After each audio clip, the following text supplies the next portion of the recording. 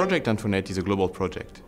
We have had a lot of comments from the simulation community and from new entrants in that field asking us where to start, how to start with Unreal Engine, and how to make sure that what they are creating is actually a simulator and not a game.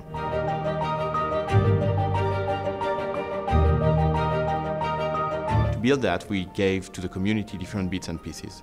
One of them is a trend analysis that we built with our partners and friends from the community who told us what is important when you're building a sim application. The technology and the innovation in the industry is meaning we can get these solutions very lightweight, very small, easily deployed where they need to be, and that's going to be so powerful for those that are getting trained, as they can have the right equipment nearby wherever they need it, and they can be prepared for the moment they need to go and fight. It's not crazily novel, which is the best part of Project Antoinette. It takes things that are, open, community-driven tools, the plugins through Unreal Engine, and creates a compact, incredibly immersive experience out of it.